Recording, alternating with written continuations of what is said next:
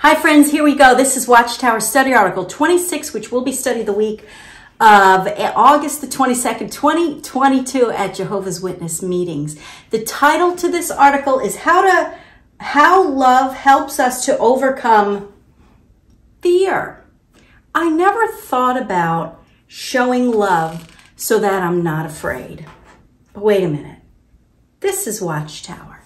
So you have to wonder, is this article about love, or is it about scaring the pants off of the indoctrinated? Let's take a look. Notice the preview. Fear is a normal emotion that can protect us from danger. True. But giving into unwholesome fear can do the opposite. It can put us in harm's way. How so? Satan will use that fear against us. Clearly, we must work hard to control that kind of fear. What will help us? As this article will show, when we are convinced that Jehovah is on our side and that he loves us, we can overcome any fear. Wow. Let's see if they can prove this from the Bible.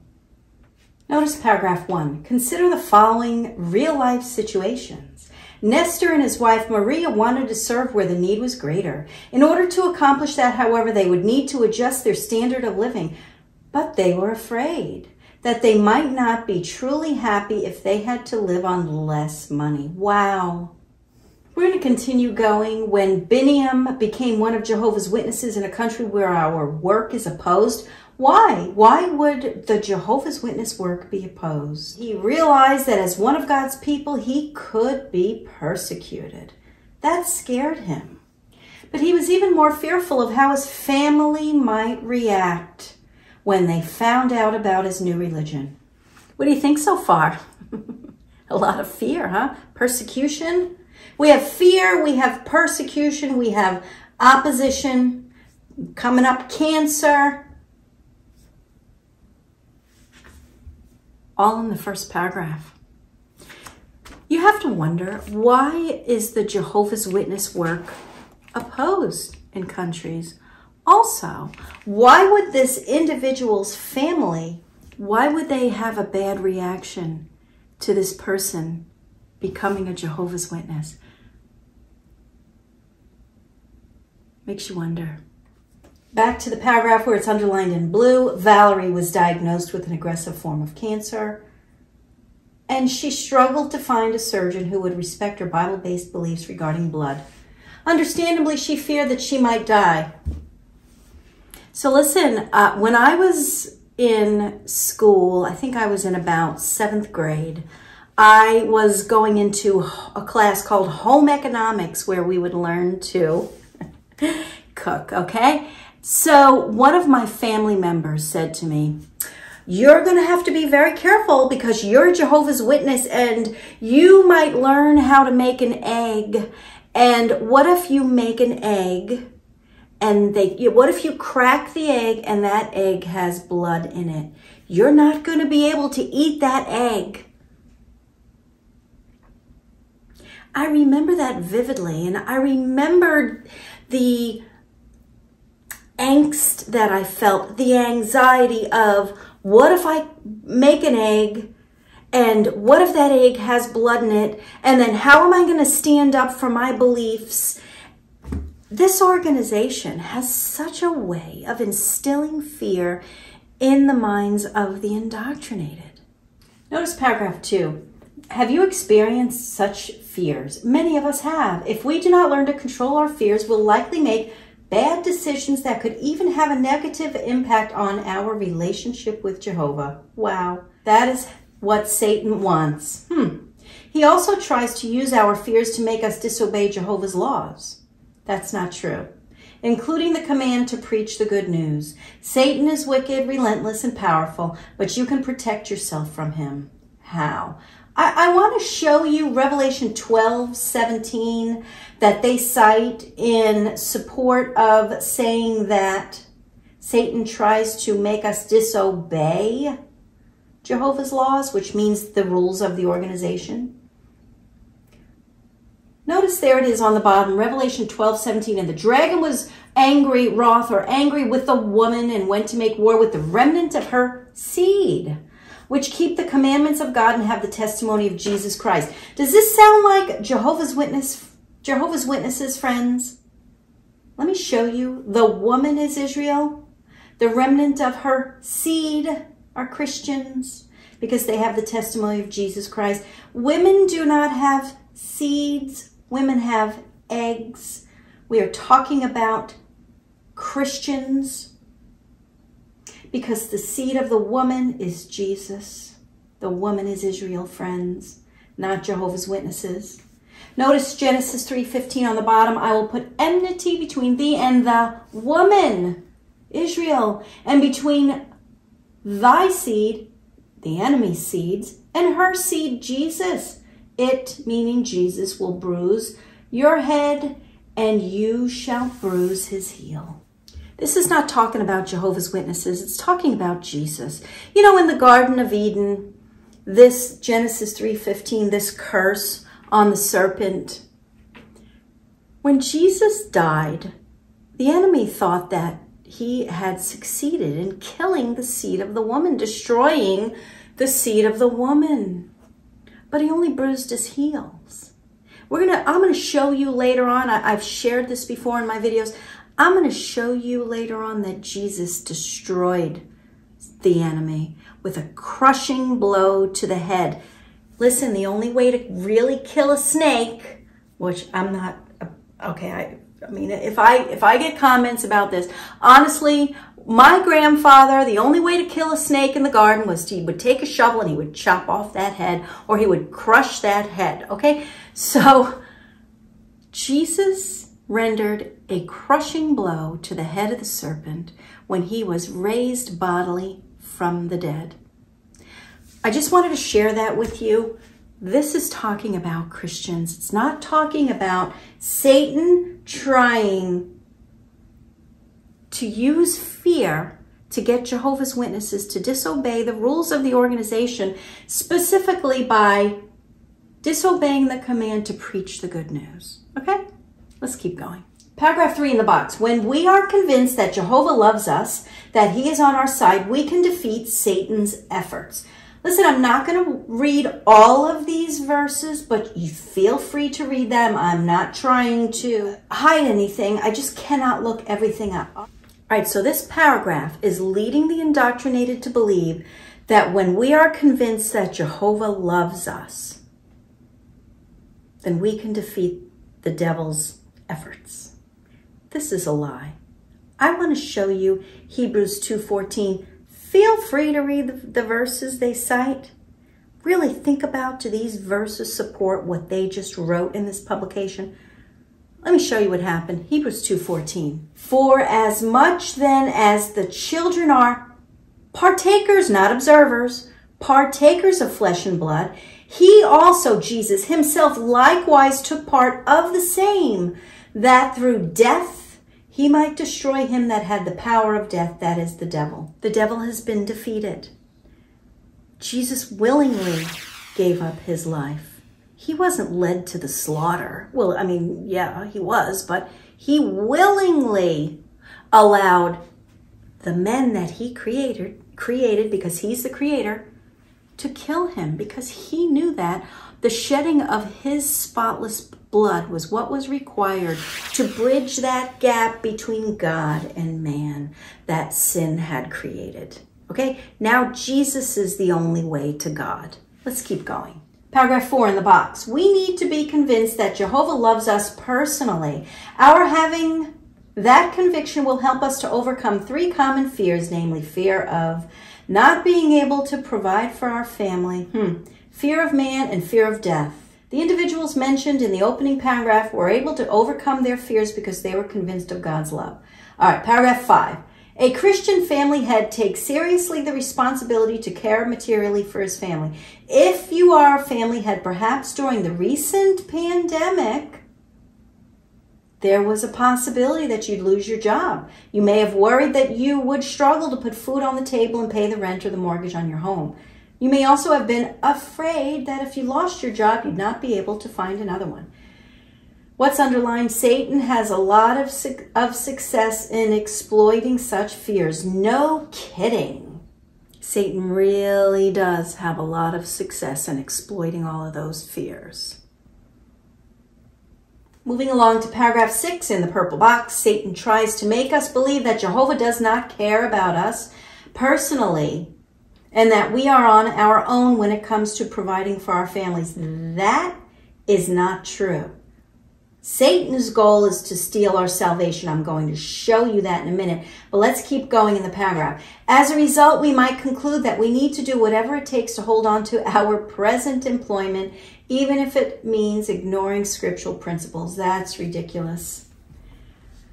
Look at 2 Corinthians 11, verse 3. But I fear lest by any means as the serpent beguiled Eve through his subtlety, so your mind should be corrupted from the simplicity that is in Christ.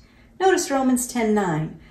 This is the simplicity that's in Christ, that if thou shalt confess with thy mouth the Lord Jesus, and shalt believe in thine heart that God has raised him from the dead, you shall be saved. Do you really think that Satan cares about a person being afraid whether or not they can provide for their family? Scripture tells us what Satan cares about. Satan cares about stealing. He comes to steal, kill, and destroy, right? He wants to steal the salvation that's a free gift through the shed blood of Jesus Christ. It's Ephesians 2:8-9, friends. That salvation is a free gift. It's that simple. The Bible makes it very clear in Paul's epistles. The devil hates that. He wants you to be wound up and bound up and working and overworked and confused. That's what religion is all about. Religion is about rules and working, doing this, kneeling, standing, going out in service. That's what Satan wants you to be, so busy that you can't see the simplicity that is in Christ. 2 Corinthians 11, verse 3. Let's go back to the paragraph. Paragraph 7 in the brown box. As Christians, we are members of God's household. We can be sure that as family head, look at that, capital H, Jehovah will respect the principle he had recorded at 1 Timothy 5:8. All right, you can look up 1 Timothy 5:8, friends, if you want, but let's move to Ephesians 5:23. The husband is the head of the wife as Christ is the head of the church, he himself being the Savior of the body. 1 Corinthians 11:3. Christ is the head of every man. The man is the head of the woman, and God is the head of Christ. Colossians 2:10. And in him you have been made complete. He is the head over all rule and authority. Christ is the head. Jehovah of Watchtower is not the head, friends. Paragraph 8 in the orange box. When we are convinced that Jehovah loves us and that he loves our family, we have no trouble believing that we will have the things we need. Jehovah wants to provide for us, and what a loving, generous provider he is, with a capital P. Notice the orange box. Even if at times we have just enough to get by, we do well to focus on the fact that we are getting by. Jehovah has not failed to provide for us. I just want to jump back to 1 Corinthians 8:6 there on the left. Yet for us there is but one God the Father, from whom are all things, and we exist for him, and one Lord Jesus Christ,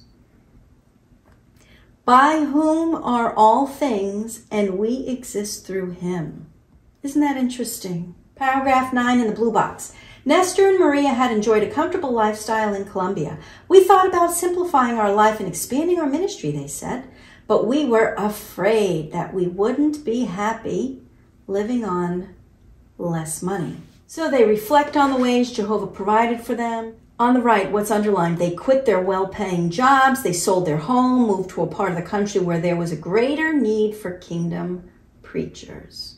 And they're happy. Paragraph 10, fear of man. Humans have a bad record of harming one another. For example, people abuse their authority, criminals commit violent acts, bullies at school insult and threaten their classmates, and some people even treat their family members brutally. No wonder humans fear other humans. Let's keep going, paragraph 11. Satan uses fear of man to try to force us to make compromises and to stop us from preaching. Under the influence of Satan, governments have banned our work and persecuted us. Why? Why have governments banned their work? They cite Luke 21 and Revelation 2:10. You can read them, friends. Jesus is speaking to his disciples in Luke 21 about the end of days, not to Jehovah's Witnesses. There is Revelation 2:10 down there. But I just want you to notice Revelation 2 verse 1 at the bottom in pink, that it was written to the church at Ephesus. These were Christians. The Ephesians were told this, not Jehovah's Witnesses. Completely different. People who believe these lies may mock us or even attack us physically. Are we surprised at Satan's tactics? Not at all. He was already using them in the first century. Friends, Acts chapter 5 is all about Christians serving Christ, not Jehovah's Witnesses serving the God of an organization. They cite verses 27, 28, and 40, which are in red there. Notice they leave out most of what Peter had said, which started in verse 29. Peter, in verse 30, what's underlined, said, "The God of our fathers raised up Jesus, whom you slew and hung on a tree." We're talking about Jesus being resurrected, okay? Notice verse 41 at the bottom. What's underlined? "And they departed from the presence of the council, rejoicing that they were counted worthy to suffer shame for his name." Whose name? Verse 42. "And daily in the temple and in every house they ceased not to teach and preach Jesus Christ." They weren't announcing Jehovah's kingdom, the God of Watchtower. These people were preaching Jesus, who was raised from the dead, conquering death, defeating the devil, paying the price for mankind's sin. That's what they were talking about, the gospel. Let's start reading paragraph 12. Fear of opposition from governments is not the only weapon Satan uses. For some, notice this, fear of how family members will react to the truth is greater than any physical abuse. Here they go. This is the us against them. Unbelieving family members are bad. They love their relatives very much and want them to come to know and love Jehovah. It pains them to hear their relatives speak disrespectfully of the true God and of his worshipers. Can you believe this? In some cases, however, relatives who were initially opposed later came into the truth. But suppose our family members cut all ties with us because of our new beliefs. Wait a minute. Is it the family members cutting all ties with Jehovah's Witnesses because of their new beliefs? Or is it the Jehovah's Witness cutting all ties with the family members? If I didn't see this so clearly, I would just be so confused. Notice the caption in the picture. Even if family members oppose us, we can be confident of Jehovah's love. And then below that, page 17, this is the picture explained. Here we go. The parents of a young brother are opposed to his worship, but he is confident of God's support. Sad, very sad. Paragraph 13 talks about Jehovah's love, makes us feel secure in the face of opposition. Paragraph 14 goes back to the story of Bineam. He or she, this person, became one of Jehovah's Witnesses despite knowing that he could face vicious persecution. What's underlined, he said the persecution was beyond imagination. But what I feared even more than government persecution was opposition from my family. Awful. Why was his family opposing him? He says, I was afraid that my decision to become one of Jehovah's Witnesses would disappoint my unbelieving father and that my family would think that I was a failure. Wow. He says, I reflected on how Jehovah had helped others to endure economic hardship, prejudice, and mob violence. I knew that if I stuck with Jehovah, he would bless me. What does that even mean? When I was arrested multiple times and even tortured, Jehovah helped him to be faithful. At the bottom, Jehovah became a real father to Biniam, and his people proved to be a real family to him. Us against them. The family members who may be thinking critically, who may be able to recognize the love bombing, who may be able to recognize how this individual is slowly distancing himself from everything that he knew and loved in his old life. They may be trying to talk sense into them, maybe doing it the right way or the wrong way. Regardless, they're the ones with their eyes opened. And they are such a threat. This paragraph emphasizes that if Jehovah's Witnesses stick with Jehovah, that they will be blessed. What does that mean? That means not doubting the organization. It means obeying the governing body, even if it doesn't seem practical from a human standpoint. That's the only way that the God of Watchtower will bless the indoctrinated. But does he ever bless? I don't believe he's capable of blessing. Now they bring in death, paragraph 15. Death, death, death. Paragraph 16 in the box, Satan knows that we cherish our life. He claims, however, that we would sacrifice everything we have, even our friendship with Jehovah, just to preserve our present life. Look, they cite Job 2, 4, and 5, but I want to show you verse 6, okay? And the Lord said to Satan, behold, he is in your hand, but save his life. Do you understand that Satan needs permission from the Lord to carry out his wily ways? Satan would have killed Job in an instant, but he wasn't allowed to. The devil is a defeated foe. He was a created being, and he's been defeated. So, you know what? Watchtower can quote and cite Job and how the enemy attacked him, but the enemy could only go so far.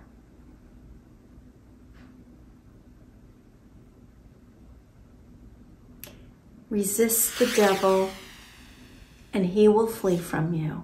That's the truth from Scripture. Why focus so much attention on the devil? The paragraph goes on how wrong Satan is. Still, he is the one having the means to cause death. Satan tries to exploit our natural fear of death in order to make us abandon Jehovah. In some cases, Satan's agents, threaten to kill Jehovah's worshipers if they don't renounce their faith. In other cases, Satan may take advantage of a life-threatening medical situation. All right, then moving along, medical doctors or unbelieving family members may pressure us to accept a blood transfusion. Satan's been defeated. Believers in Hebrews 2:15 have been delivered from fear of death and bondage. Notice verse 16. Jesus, for verily he took not on him the nature of angels, but he took on him the seed of Abraham. Don't fear the devil. Don't worry about Satan. The demons tremble at the name of Jesus Christ. Jesus was not Michael the archangel, friends. He didn't take on the nature of angels. He took on him the seed of Abraham. He became a man. And he paid the price for us, defeated the devil. So much happened through the death, burial, and resurrection of Jesus Christ. That's why he is the truth. He doesn't point the way to the truth. He is the truth. All right, 17. Although we do not want to die, We know that Jehovah will not stop loving us if our life should end. Romans 8:37 through 39. We're conquerors, friends. We are more than conquerors through him that loved us. Paul goes on and persuaded that neither death, life, angels, principalities, powers, things present or things to come, nor height, nor depth, nor any other creature shall be able to separate us from the love of God, which is in Christ Jesus our Lord. All right, let's keep going after the paragraph said to read Romans chapter 8. When Jehovah's friends die, he keeps them in his memory as if they were still alive. He longs to bring them back to life. Jehovah has paid a high price. Jesus paid the price, friends, so that we might, they put in quotes, might have everlasting life. John 3:16, read it. If they believe in him, should not perish, but have everlasting life. There's no might in that. If you believe, you have everlasting life. Paragraph 18 goes into more cancer, death, fear, survival. This person, Valerie, says, I was scared. But in view of God's command, there was no way I would accept a blood transfusion. Throughout my life, Jehovah has shown me so much love. How? How has Jehovah of Watchtower shown her love? I want to know. Oh, she wanted to make Jehovah proud and not let Satan win. That made Jehovah proud of her. Really? Where's the verse saying that the God of Watchtower, or even God for that matter, is proud by not letting Satan win? Satan has been defeated. He lost.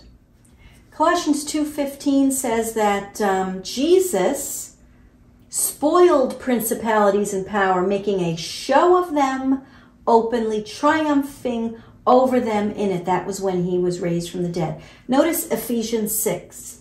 Put on the whole armor of God that you may be able to stand against the wiles of the devil, for we wrestle not against flesh and blood, but against principalities and powers, against the rulers of the darkness of this world, against spiritual wickedness in high places. Colossians 2 tells us that Jesus triumphed over the devil when he was raised from the dead.